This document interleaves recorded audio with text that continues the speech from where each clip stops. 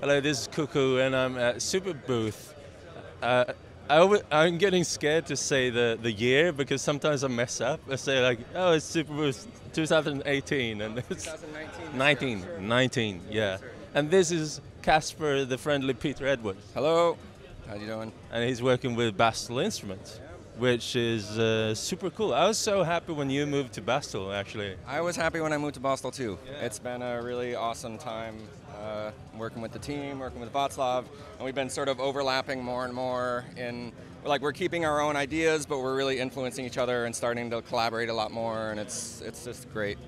Wow, that's super cool. I've been keeping an eye on the stuff that you're working on now. Some have been announced and some is out, and some is just brand new today, I guess. Yeah. I brought a couple things that I haven't been talking about, that I've been thinking about for a long time, and then the push of Super Booth just got me to finally finish it. Yeah. But there's just like an endless list of projects that are sort of ongoing or put aside for 3 years and then revisited. What are they called again? The mixer and the feedback stuff. Are both of them out? The party mix? The feedback Dark Matter, I was showing a prototype last year, and we've been selling this for a couple months now, and it's doing really well. And the mixer, we've got a new prototype, and we're just working on the firmware. Yeah. But I brought a secret little thing in the back there of the new design. I'm not sure how much you're ready to reveal, but you made a substantial addition underneath the hood. I made really substantial additions. We completely ripped out the guts, and we put in an ARM processor, and it's doing. I kind of want to make it like a mixer with artificial intelligence, like the world's first AI mixer, but that might be a bit grandiose. We'll see. Yeah. But basically, it's got a bunch of little tricks. So, fade buttons so you can bring levels in and out over time, built-in compressor, so things that listen to your signals and then do stuff, like what the things that you might want it to do. But the thing I really like, and I don't want to talk about it too much, but is there's this Z output, and that's basically, the mixer is the center of your system. This is where all your most important signals go. So it seems to me like you should grab something from that. It should process that in some intelligent way, clever way, and give you something. So I like the idea that it would listen and then be like, here is a melody to go with your beat. And then it just gives you, or an envelope follower, for instance. Yeah. And then that goes into something which maybe also ends up in the mix. And then that is getting processed. You get the feedback. Yeah. Like AI feedback. Exactly. Yeah. Intelligent feedback. Yeah. Cool. Cool. This is in the works, and we're gonna let it design itself a little bit too. Yeah. As you spend time with. But that's like a massive undertaking to add an ARM processor and start programming it in a totally different way, I guess. Right, and while maintaining its like core, robust functionality as a mixer that is clean and sounds good, and the VCAs are well behaved. Are you used to that kind of CPU programming? I'm not at all.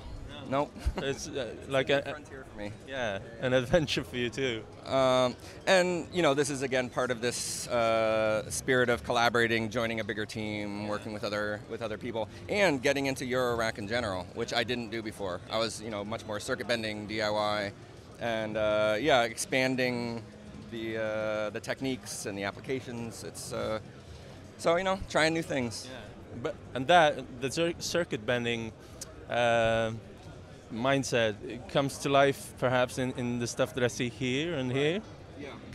What is it? So I'm basically with this year. You just talked to Václav, and I think what he was saying too is we're kind of going back to what we love and really trying to return to that as a core. What drives us to be doing this stuff, and what do we want to share with the people here and out there. We love making music, and we love making synthesizers. I love working with electronics. I'm not an electrical engineer. By education, I've gotten to a state that I'm really happy with it, but this is just something I find really fun. And I want to share that fun with people. And I think that the problem, in a way, is that the medium of electronics has been presented with a language that a lot of people aren't fluent in. And if you don't speak this language, then it's just not available to you. So it's really perceived as something that's inaccessible or kind of boring or just too complex for you. Yeah. So this is like a playground. This is made by a dude who's not into math and physics, who wants to have fun with circuitry. So, you know, it started with the OMSYNTH mini lab. This is just for building circuits from scratch. But what I've realized is that the modular synth is the perfect playground for developing circuits, like far better than any other format, because you've got all of these functions. You've got all of the like complicated, unforgiving stuff is there. Somebody else has figured out how to make oscillators and filters.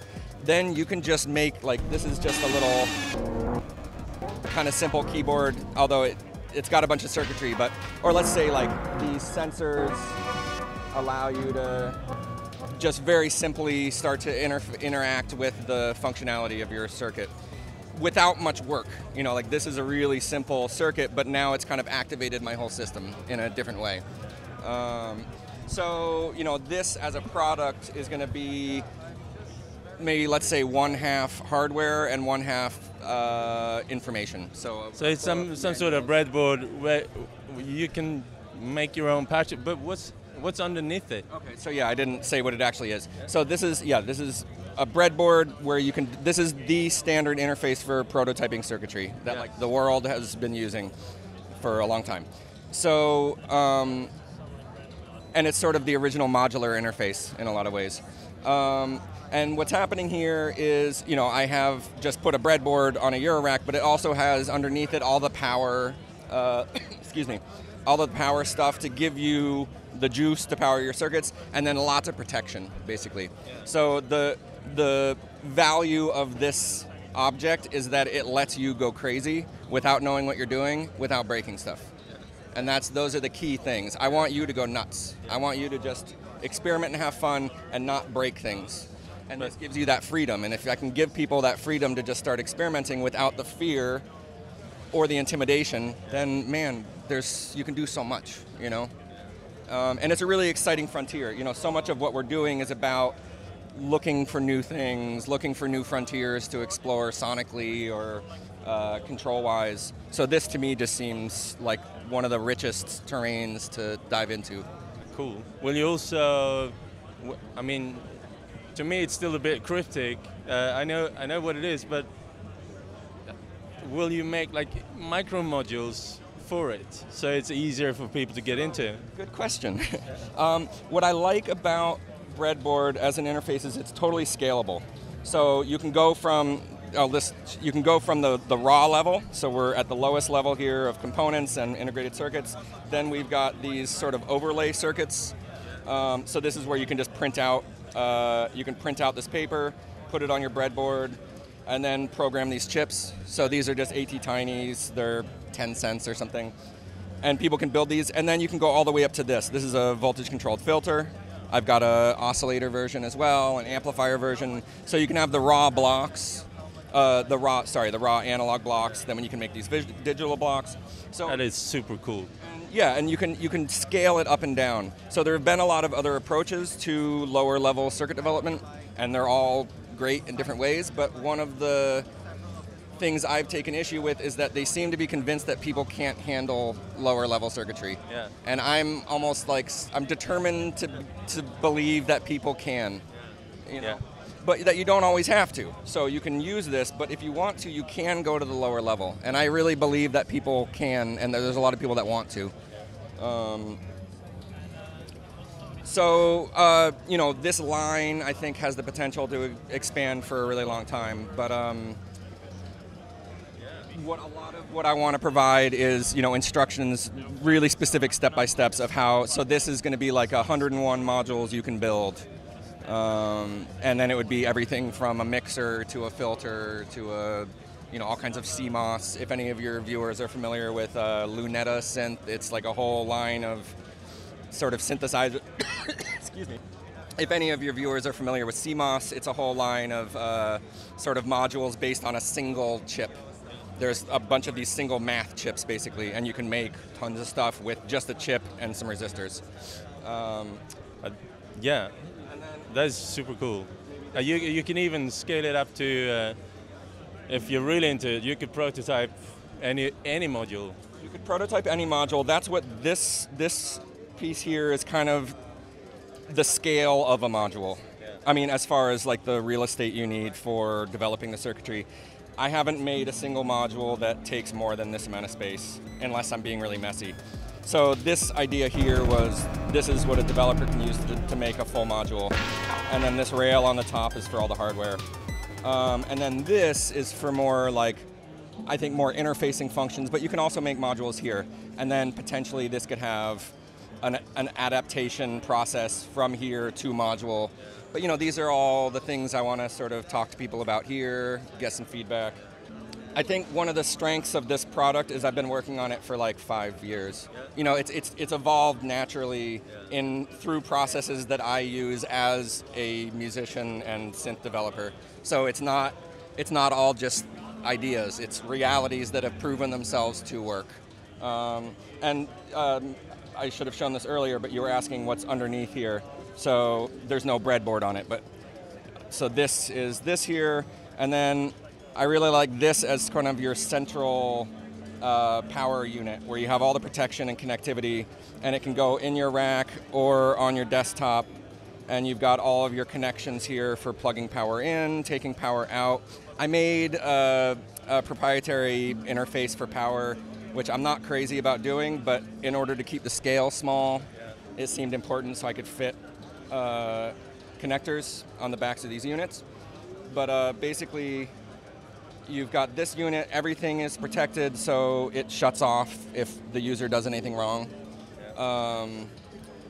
And then you can connect a bunch of these expansion hardware modules. Yeah, this is really nice. And take good care of the back side of things. It looks beautiful. well, yeah, it's like the secrets, the hidden secrets. Yeah. But I really like also the idea that to be developing dually for your rack and your benchtop, because I also like this idea of encouraging Eurorackers to start thinking in terms of the benchtop as well. And the benchtop is where a lot of development happens, while the rack is where a lot of performance happens. And let's move between those, literally and conceptually. Yeah, cool. For everyone, you know, my goal isn't to make everyone, well, not to make anyone do anything, but I know that there's a subculture within this subculture of people who really want to get their hands dirty. I think one thing that is really cool about this is it's not a proprietary thing, because you can prototype with real components that are available. It's not like you have to buy a certain range of products from a certain manufacturer. Right, you don't need any kind of special hardware. And this is what I was saying about it's proved itself over time. Like everything that you're going to get with this line are things that have proven themselves to work. And part of working is accessibility, affordability, compatibility. And this is one of the most compatible, flexible interfaces for circuit development that exists. But it can be scaled to, you know, proprietary types of interfaces as well, and it can all fit. You know, it's just so perfect. Well, looking forward to it. When do you think? When is it ready for a release? Have you set a date yet? I haven't set a date. What I want to do now, I wanted to bring it and show people and get some feedback, and then I want to give it like 6 months maybe to just torture it. I want to do burn tests where you just plug the power together and leave it for a week. I want to throw them off of the rooftop and make sure they survive. So, you know, when this gets presented to the world, it needs to guarantee you that you're protected. You know, I've covered everything. But let's say, you know, as with most things I show at Super Booth, by Christmas, I want it to be in full force. But you know, the only delay for this is just simply going to be that I'm just making sure it's as strong as possible. That's super cool. Yeah, I'm looking forward to it, and also I'm looking forward to the party mix once you get your head around. Yeah, I'm just so eager to have this done. I took a really long break after Super Booth to work on other things and travel and family and all, and that kind of took a back seat for a bit. But I'm so ready to party. So. Cool. Thank you for showing me all this. Yeah. This is going to be really cool. Right? Thanks so much.